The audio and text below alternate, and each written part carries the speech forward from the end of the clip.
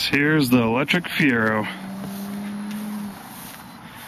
It dawned on me I didn't have any actual videos of the outside of the car posted on YouTube, so here's the quick overview of the car from the custom Pisa dash that's been installed all the way to the batteries.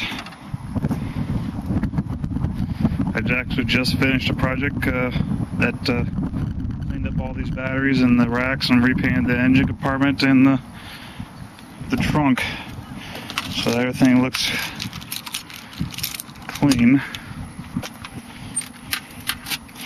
I haven't actually physically washed the outside yet, so it's a little dirty on the outside, but inside is really clean.